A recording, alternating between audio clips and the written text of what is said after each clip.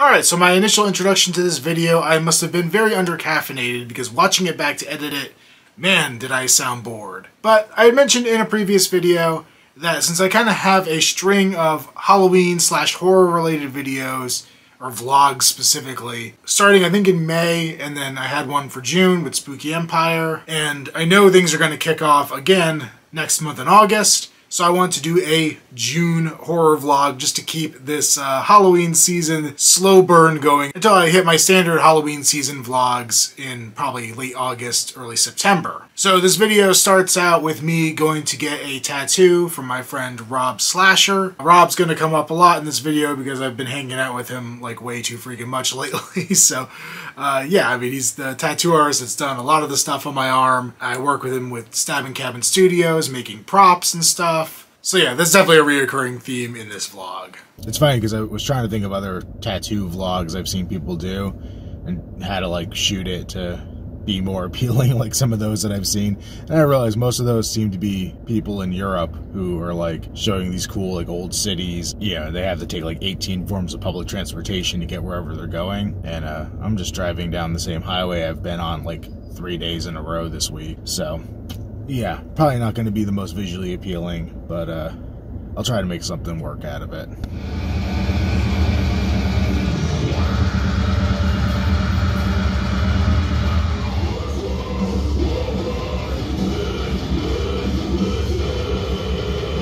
So, the tattoo's done. I'm guessing this is going to just be a tattoo vlog because I think I have about maybe 2 minutes of footage if I stretch this out as far as possible. But, yeah, I can't show you a super clear view of it at the moment because it is wrapped up. But it is Stripe from Gremlins.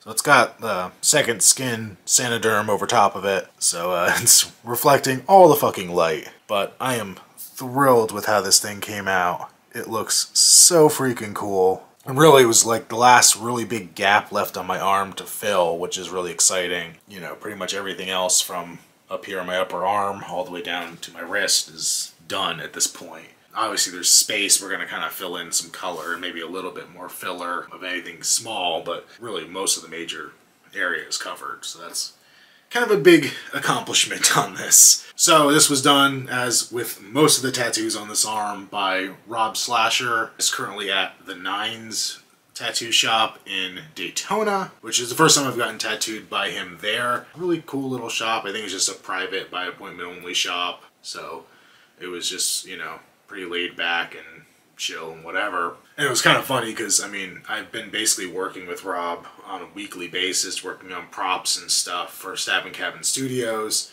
So I was down there yesterday working on masks, and then I came back down today for tattoo stuff. It's kind of funny. It's like Mode A on one day, Mode B on the other. So I definitely gotta admit, the inner arm going into the armpit, not my favorite place to get tattooed, turns out. That hurt a lot, especially the very top of his stripe of, you know, Stripe's mohawk. Nah, not fun. Did not care for that one. That was a bit painful. So you know, glad I only have one more arm that I could do that to. But the fun part about tattoos is that in like not even 24 hours, I'll probably forget all about that part and just be wanting whatever's next. And as a bit of a side story to this, when I went down there the other day, we went out to go get some stuff, and Rob asked to stop by this person's place to buy some VHS tapes, and I remembered they had something that I wanted, but I didn't have cash on me. So I didn't ask about it because I didn't have any cash to pay for it with. And then we ended up going by today, and I was like, man, there was something they had that like I wanted, and I can't remember for the life of me what it was, but like I definitely would have bought it. So he went to go pick up something that he'd forgotten to buy the other day, and I asked to see the box set of VHS again, and I found right away what it was that I saw, and it was Duel, which is Spielberg's, I think, first real movie, if not his first movie straight up. But yeah, I don't know, I thought this was kind of cool to pick up. Really cool movie if you haven't seen it, and I just think it's neat that it's Spielberg's very first film, or first, like, major film, or whatever you want to call it.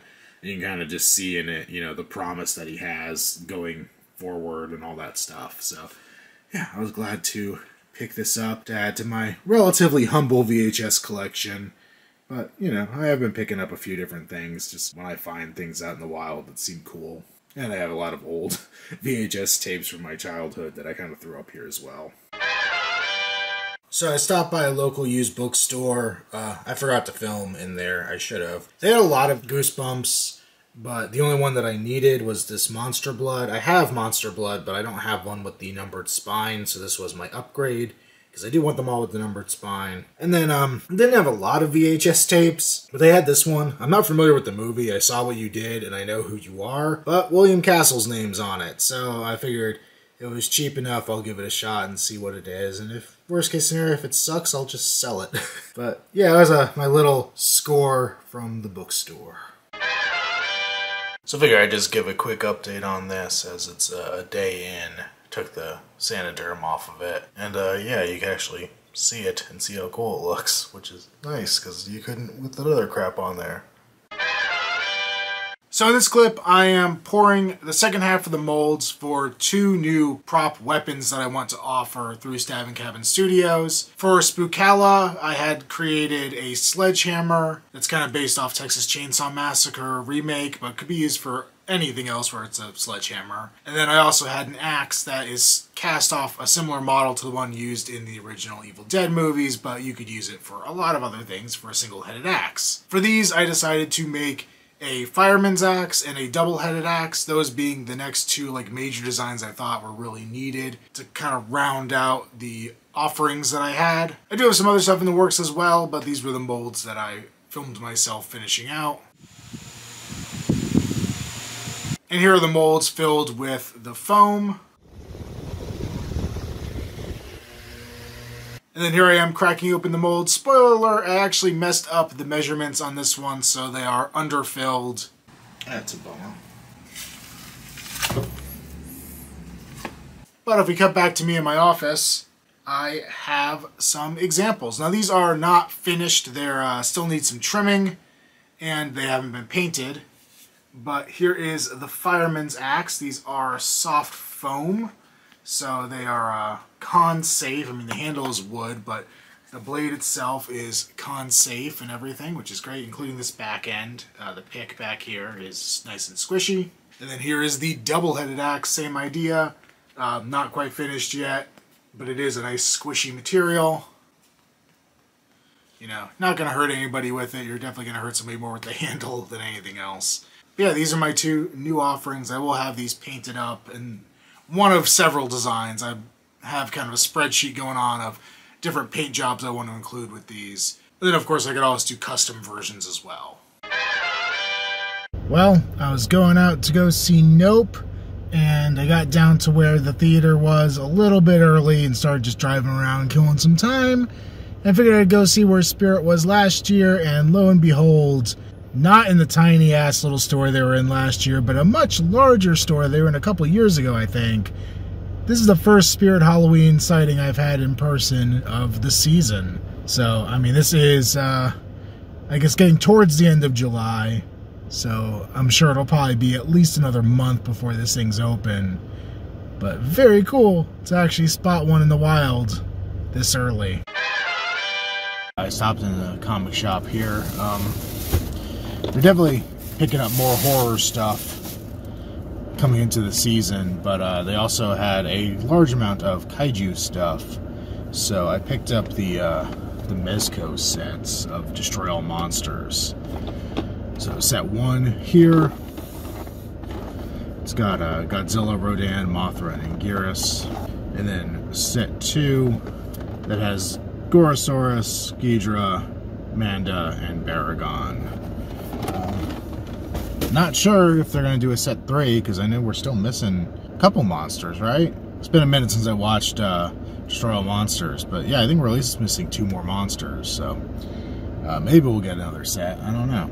But also, while I'm out here, I saw the next 2 Spirit Halloweens in person. Last night, like I said, I found the one that was by the movie theater I went to, and then in this shopping center there's another one, and then down the street there's another one. So they're definitely getting ready to at least start setting up, which is cool.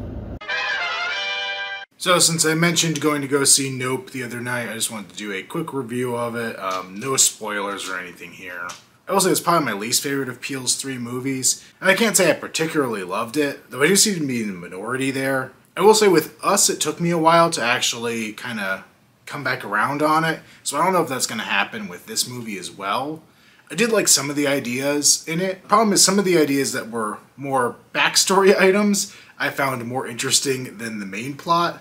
And maybe it's just that I don't like typical Close Encounters kind of movies with aliens. Like, if I have aliens, I want alien monsters. I want aliens. I want King Ghidorah. I want that kind of shit. So when it's more like, oh, there's a UFO and we're trying to get footage of it, it's not as intriguing to me. There's a story that's interjected multiple times with a TV show that I found completely terrifying. Mostly because it borrowed from real life elements that it's one of those stories that just creeps me the hell out every time I hear about it. So yeah, I think I kind of would have preferred a movie just on that subject. But yeah, that's just a quickie review, like I said. I feel like I may try revisiting it when it goes on streaming, or at least watching some other videos of people reviewing it to see if maybe I was missing something out of it that made me dislike it, because it does seem that I'm in the minority there. Not that I can't have my own opinion, but, when I feel like everybody's going a different way on a movie, I kind of like to understand why, especially if they enjoyed it and I didn't.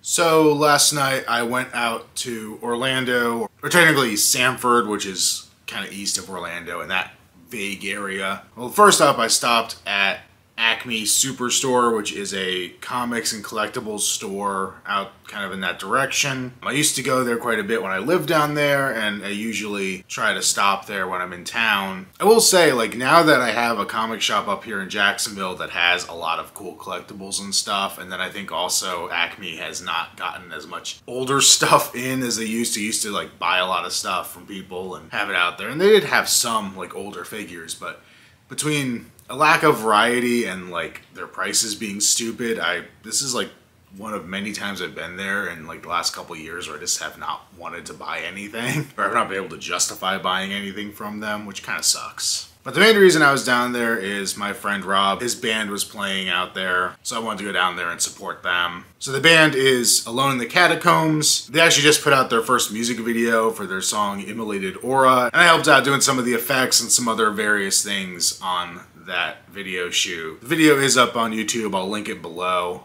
It was definitely a fun experience shooting that thing. And it was good to see them play live. I think this is only their second show they played, and they've added a member since they played last, which was almost a year ago, I think, at this point. So yeah, it was good to see them getting them back on stage again.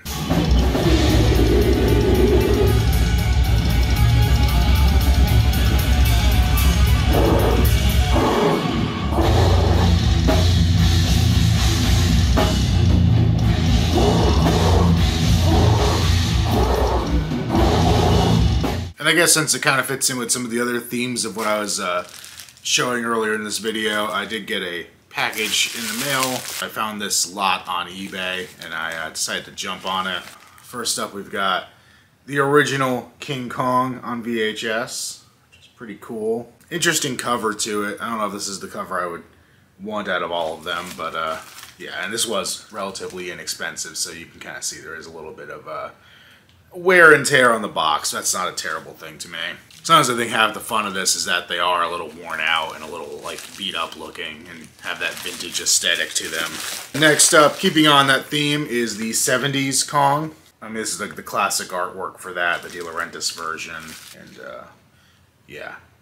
This one, like, I don't love the movie as much as I love the original. Or honestly, there's a lot of other Kong movies I like above this one, but because it was the Universal ride back in the day, I have a lot of nostalgia for this movie.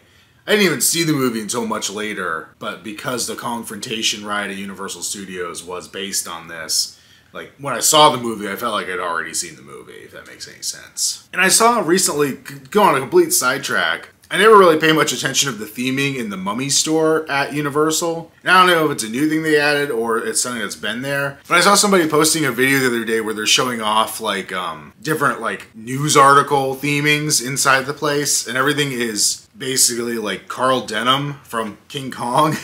is putting on the Mummy exhibition, which I thought was interesting. Like, I don't know, like I said, I don't know if that's been there or not, but I like that it's kind of a tribute of like what used to be in that building and what's in that building now. And then last out of this set, the one I was most excited for, honestly, King Kong vs. Godzilla. Very much wanted this copy or this version of the cover because this is what I remember being at the video store when I was a kid. This is the version I rented years and years ago.